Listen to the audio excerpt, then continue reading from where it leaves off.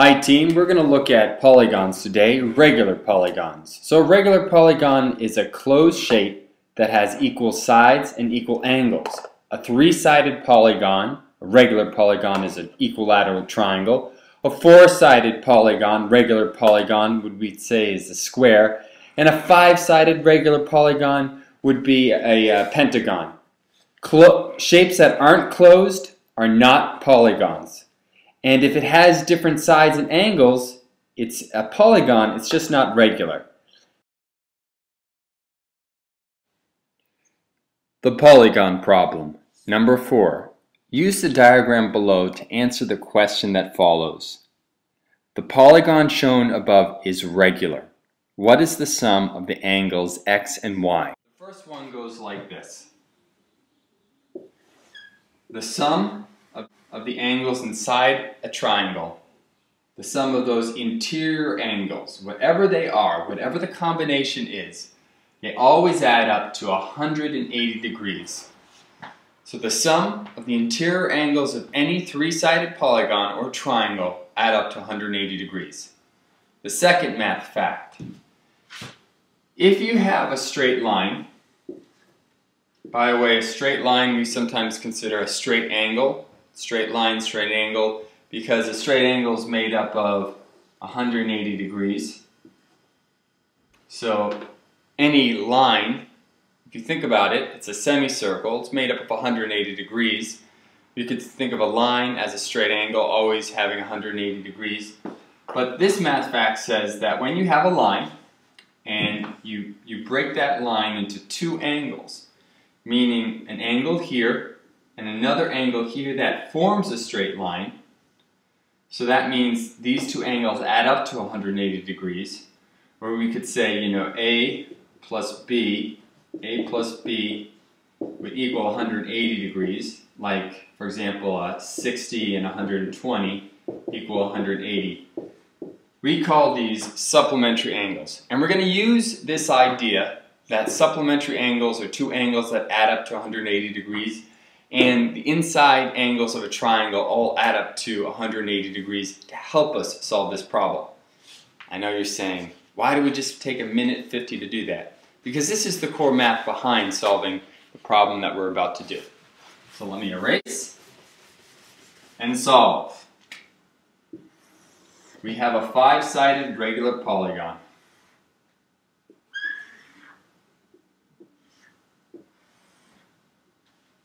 And we're asked to find out what x and y is. Now, I know that these angles are all the same. And the thing is, if I knew what box is, I could use that rule of supplementary angles to find out what x is, and vice versa for y. So at least I could use the second rule. But the thing is, I've got to figure out what each one of these boxes are. How am I going to do that? You can take any, I'm just going to erase these boxes here. You can take any polygon, and if I want to find out how much the total amount of angles are, there's a formula you could use, but we're not going to use the formula. We're going to first just use basic math. This polygon here could be divided into 1, 2, and 3 triangles. Fair enough. Each one of those triangles, the inside angles add up to 180 degrees. That's pretty fair.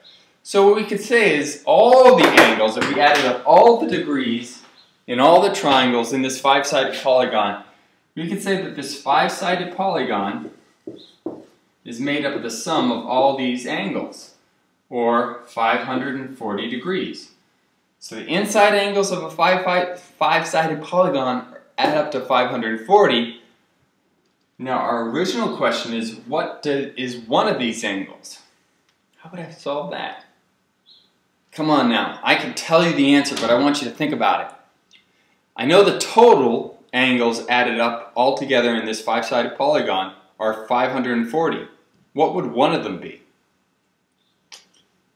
Okay, you got the answer, right? You're going to take 540, you're going to divide it by 5. You're going to do the math very carefully. 0, 4. It doesn't go into the 4. Drop down another 0, it goes in there. So each one of these angles, each one of these boxes is 108 degrees. Same with this one here because it's a regular polygon. Now I'm going to use that second fact about supplementary angles. What angle added to 108 degrees equals 180? Let's see. 180 equals x plus 108. What could x be? This is where you got to be very careful. You got to do the subtraction. I could do it for you, but guess what? You wouldn't get the practice. I want you to try and take a moment. I want you to do this, get used to it, get the practice. There's no point in me just saying the answer really quickly. 72. All right. So x is 72. I think it makes sense that if we're looking for the supplement of 108, and that's going to be 72, the supplement of 108 is also going to be 72.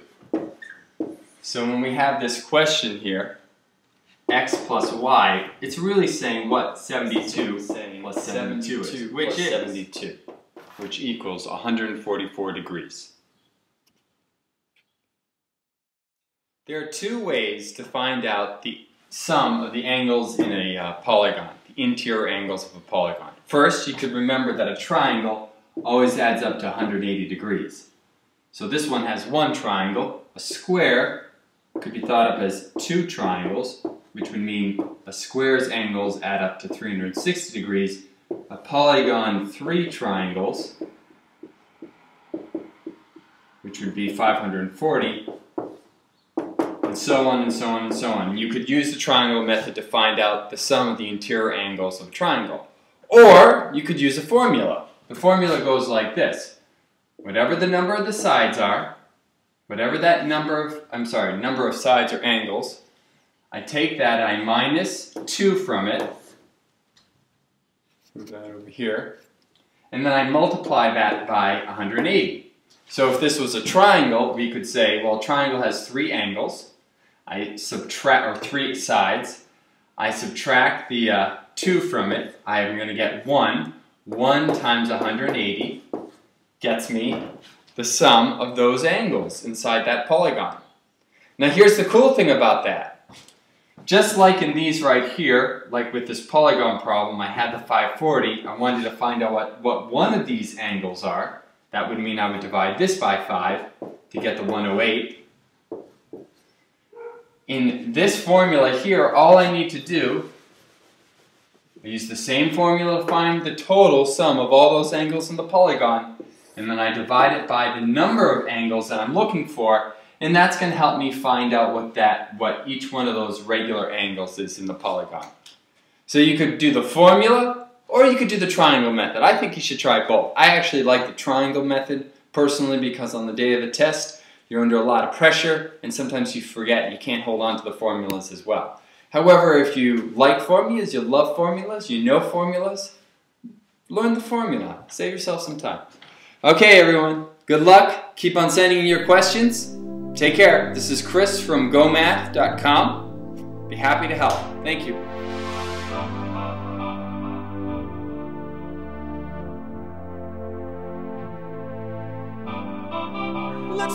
X plus y, it's really saying what 72 plus 72 is, which is 144! I'm going to keep that in the video. Alright, the answer is 144. How do you like that?